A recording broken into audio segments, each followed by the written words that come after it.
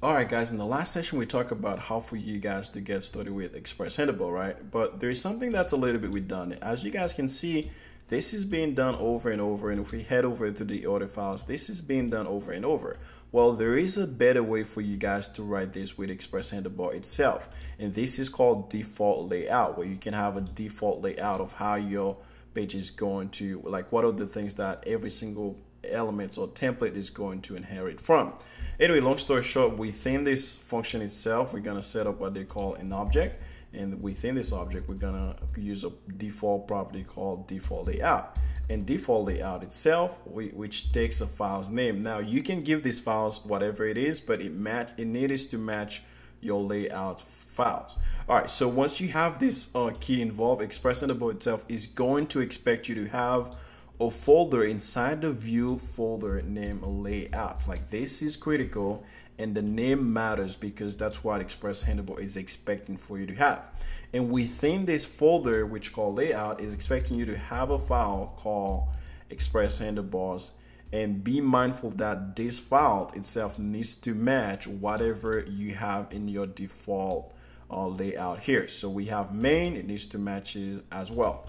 And within your main.js, which is going to be your default layout, we need to have triple curly bracket. And within this curly bracket, triple curly bracket, we add something called body itself. Now, don't worry about this. What I really want you guys to be mindful is all of this is going to be inherited by any other template that's using it. And now the template itself is going to be injected over here. So what I'm saying is, if the template had something like hello world, something like that, well, this hello world will now, or for example, this hello world, whatever it is, will be injected in the place of the body itself. So that's what's going to happen. All right, so we got our default layout of how things are going to do. Now we can go ahead over our about files, and we're going to go ahead and remove these now because our layout already have them. Cool, we have something like that. And we can do the same for the index.js as well. We move every single thing from here that we don't need to have it repeated. And there we go. We just have the HTML element itself. Save this and let's try to run it and see what happened. I run it, my server starting. And ladies and gentlemen, we still have the same thing. If I go over slash about, I should still be seeing the same thing. And there you go, I still have the same thing, correct.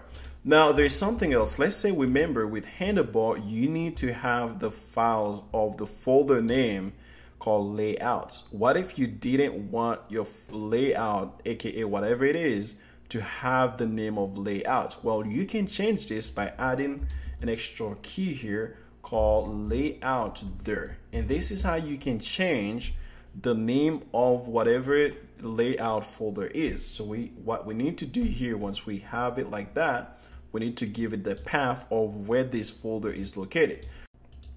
So it's located inside the views folder here. So we're gonna go views, and then the new name that we want it to be. For example, now of course it's layout. Well, we're gonna give it the new name that we want it to be. For example, if we change this one to be test, right? This is the new name of our layout folder. So we need to refer to it as view/test.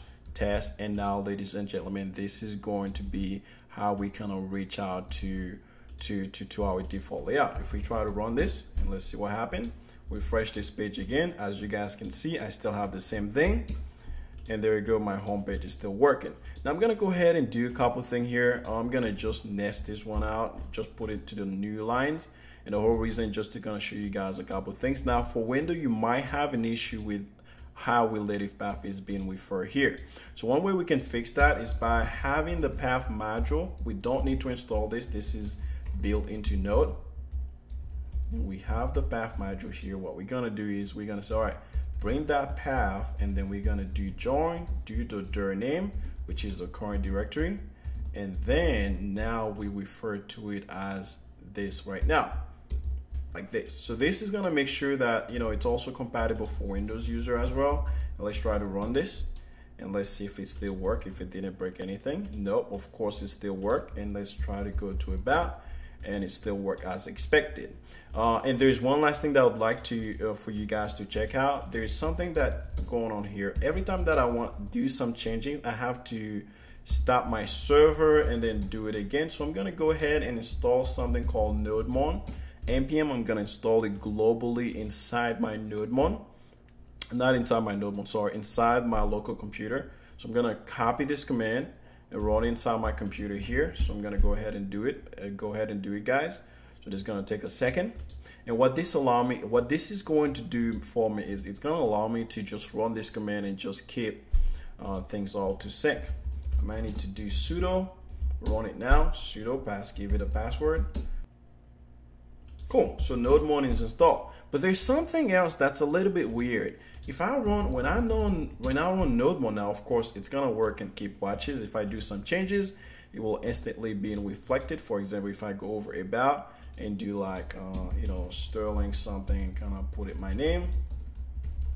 Cool, and you save it. And now if I go back to about, refresh this page, as you see, it's instantly being added without me starting the server. Cool, but there's something else that's being interesting here. That's an issue, right?